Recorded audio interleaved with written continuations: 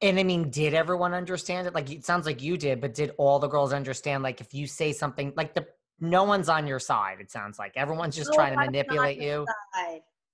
Nobody. It's like you're in jail. We all described it as prison. Nobody's on your side. Like the producers, the minute you get there, they are just out for blood. Yeah, and the mind fuckery is they're your friends. Like they're so nice.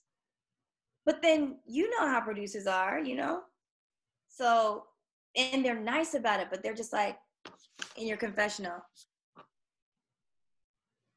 So Carrie D stole your burrito this morning. How do you feel about that? And you're like, well, you know, she stole my, wait, you have to say, Carrie D stole my burrito this morning. And I don't know why she did that because I put my name on it.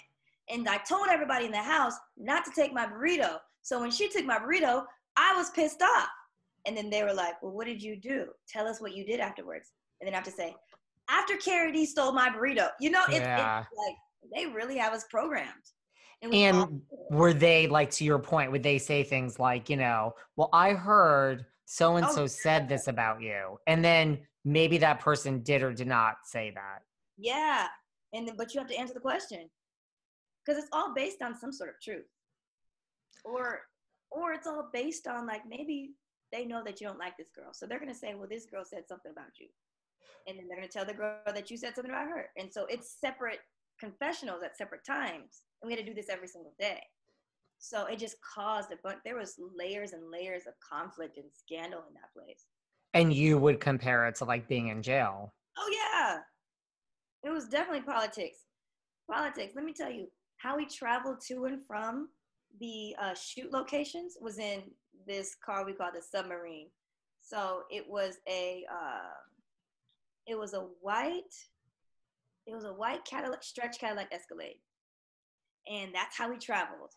But the windows were completely blacked out, so we couldn't see outside, and they had stickers on the windows, so we couldn't see outside, period, or inside. And the stickers were like decorative, you know what I mean? They're decorative stickers, but at the same time, they were functional, so we could not see where we were going. So, and the car would park right in front of the door. So we leave the mansion, walk out the house, and walk directly into the car. And wait, And so the car, it was like blackout windows, but there were big stickers, so like you couldn't even look out and see you were like which way you were heading? no, we couldn't. It was like blacked out windows and then stickers all throughout. So Wow. these white blacked out windows and white big streaming stickers. So Wow. then, yeah, so we couldn't see anything, and we were just going.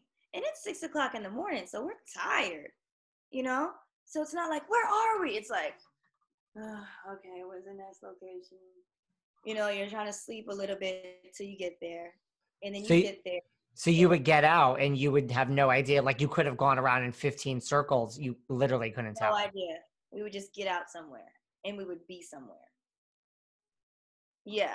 That sounds like total mind torture.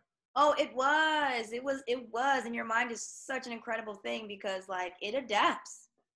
And it honestly feels like you die. So when the girls were crying when we got eliminated, it wasn't because our dreams were shattered and I really wanted to be a model and this is my passion and oh my God. It just felt like you were dying. And so it was scary and it was sad and you just didn't want to go because you know it made you feel like that was your home, and if you left your home, what's going to happen to you for the rest of your life? And so that's why everyone was so emotional, because it was just like my friends, my home, what happens now? You know, you don't know where you go after that. It's like you were scared because you don't know where you're taken afterwards because you're not sent home. No, you're scared because you're sent away from the only home that you know. It sounds like not even jail, but part like a cult. It was intense. It was mentally intense for sure. What about, so like the producers, it sounds like they try to manipulate you. What about like the judges? Like it sounds like they tried as well. Everything was manipulation. Everything was manipulation. You just have to sit there and you watch. And for the younger girls, 17, 18, who haven't really been exposed and come from like Mobuck, Kentucky or whatever, it was tough for them to watch them because they didn't know what hit them. But fortunately, I grew up in California, and you know my brain moves a little faster.